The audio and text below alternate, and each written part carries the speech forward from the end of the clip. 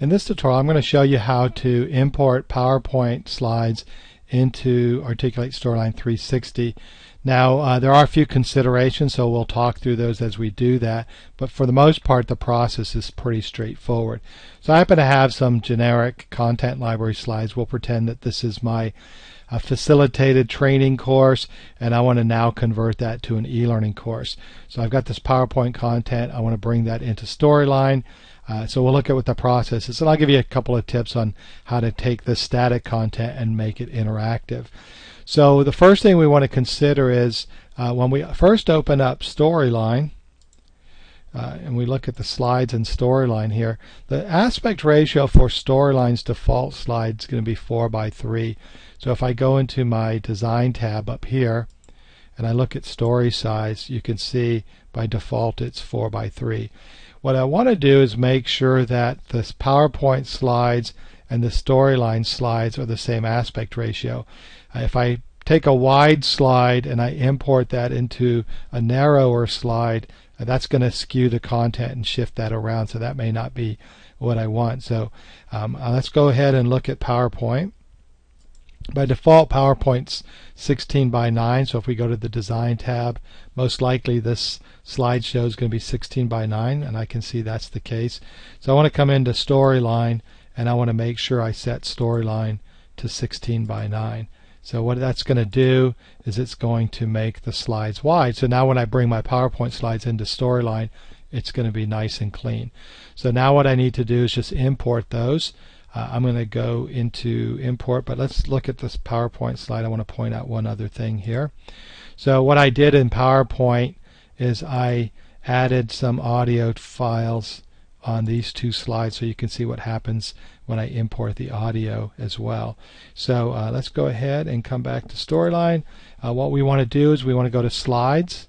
So let's go to the Slides tab, and you'll see there's an import option. So we'll import PowerPoint, and then I just need to find my slide deck, which is right here. I'm going to go ahead and open that, and it's going to import the PowerPoint slides. So now I can see all 19 slides that are part of that PowerPoint file. I'm going to go ahead and import those. I can import those into the existing scene or new scene. I don't have to import all of them, but we'll go ahead and import them all. So I'm going to import them. Now what's going to happen is PowerPoint and Storyline are two different applications.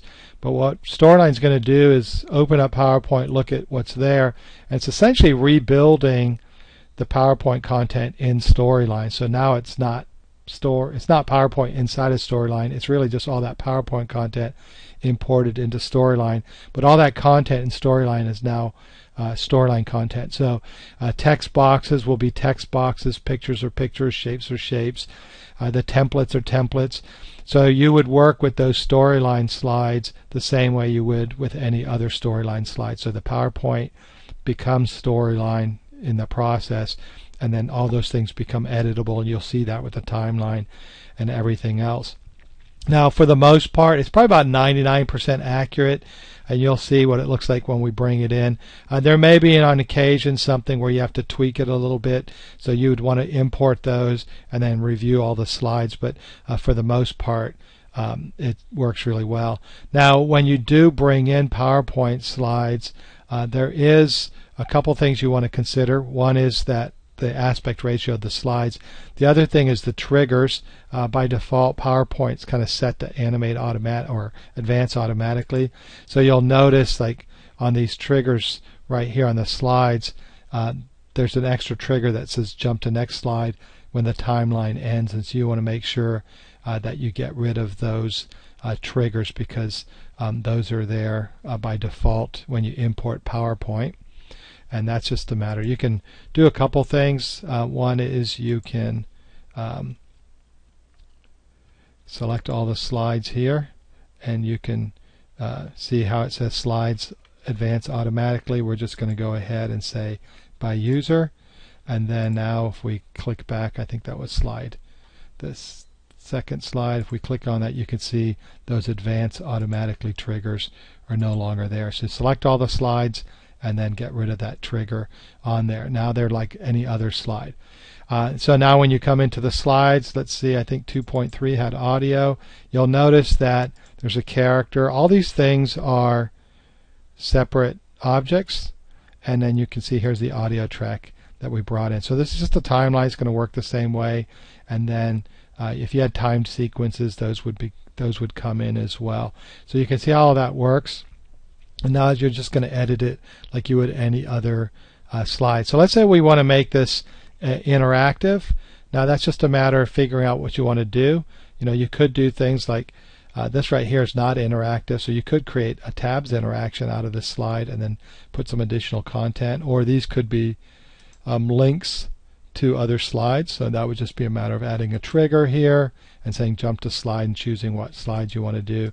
You can even build like little visited buttons if you want to. So that's just a matter of selecting the object, going down to states, and then adding additional states to that. So let's just go ahead and let's say we added a hover state, and we'll just add a hover state on here, and when we move the mouse over, maybe that becomes a really light blue. So maybe it's not perfect for what we want to do, but you can kind of see how that works here when we preview this. And it should be done here in just a second.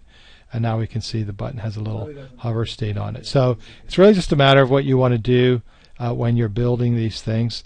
Let's say you have something like this. This actually is a nice one that could easily be an interaction. Maybe I want these to be buttons with selected states, and so as I click on them, they become selected, or maybe these are visited states. As I click on them, the content is exposed. So let's go ahead and do that real quick. So what I want to do here is let's see how we want to do this. Let's go ahead and create these as visited states. So I'm going to open this up.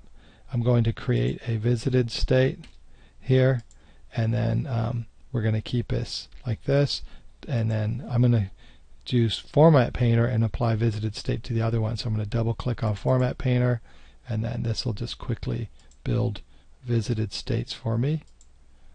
And so I've got the visited states. Now all I need to do is select this object. So I'm on this object. I'm going to do Control X, and I'm going to come over here to this here, and we're going to go into the visited state by double clicking, and I'm going to do Control V and paste that in there. And then I'm going to do the same thing here. I'm going to go Control X, that takes it onto the clipboard. We're going to click on our second object here, go inside the visited state, Control V. And what the visited state does is the text isn't going to be visible, but when I click on that, it'll expose the text and it'll stay in the visited state. If I did a selected state, the selected state could toggle on and off. So I'm going to go ahead and do this. And so toggling on and off probably doesn't make sense. So we're going to paste that in here, and we'll do this last one. So we're going to do Control X. That puts it on a clipboard. Click in here. We're going to go into the visited state, double click on it. So I can see I'm in the visited state. I'm going to do Control V and paste it.